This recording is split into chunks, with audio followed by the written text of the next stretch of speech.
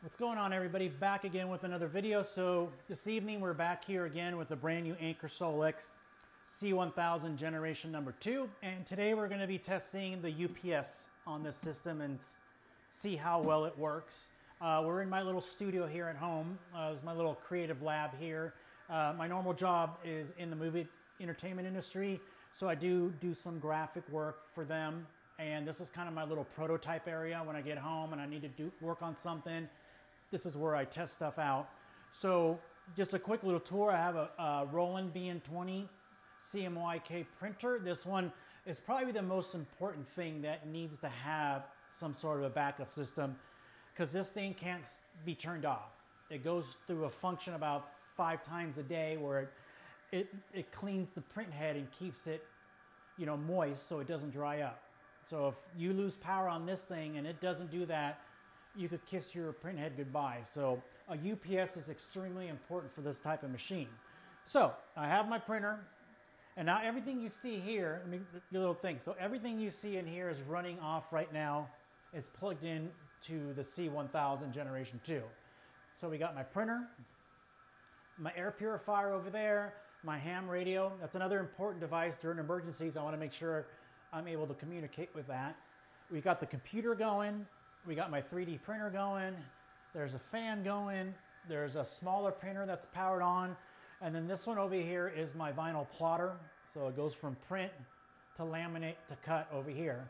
This is not really that important for it to, keep running, but in the middle of a big, say you got a big sticker order, you don't want the power to go out in the middle of that in either one of these things, because you got to start over. Like that print right now, it's going to take me an hour to print, and I'd hate for it to fail halfway through.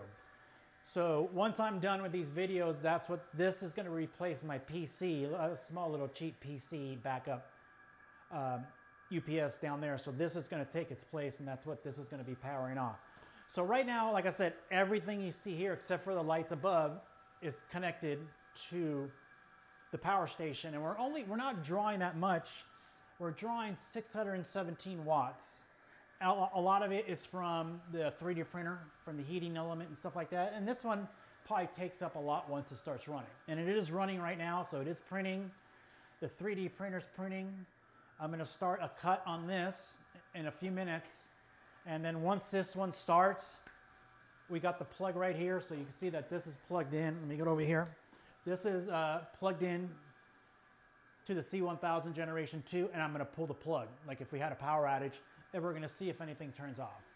And I haven't done this yet, so I'm testing this out because I want it to be organic, and I'm kind of curious, is everything going to keep running, especially this, because this is super sensitive to any kind of power fluctuation or anything like that. So super curious. So let me get this going, and we'll test it out. So give me 1 second. Let's start this this process on this. We'll send it to that.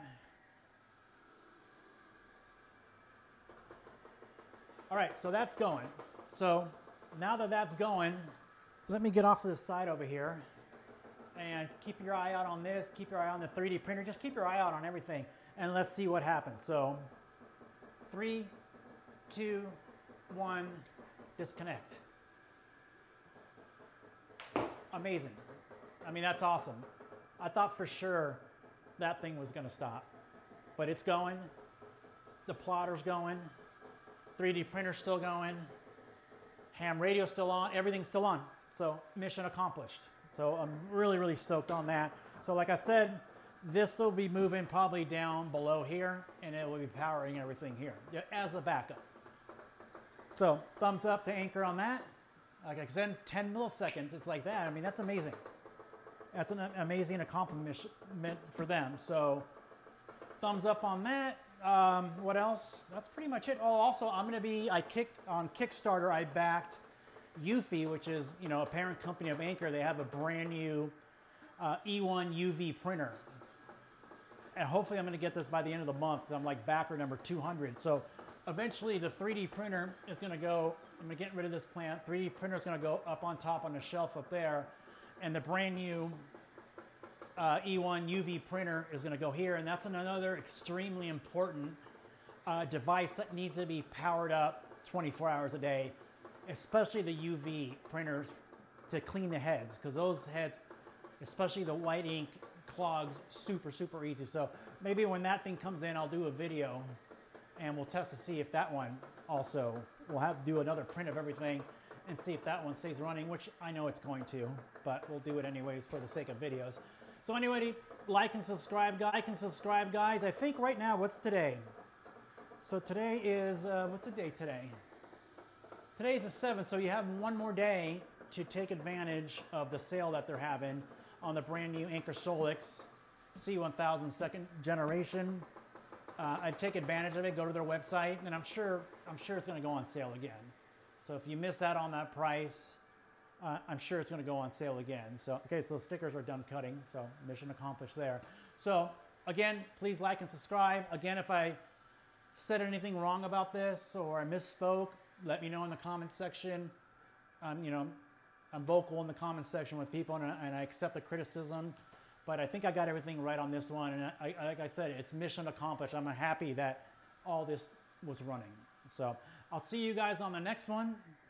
And also my little trusty C300 DC is powering up the camera rig and the lights back here. I love this little thing. It's my trusty companion. It goes with me everywhere. Thumbs up for that one. So I'll see you guys later, and peace out.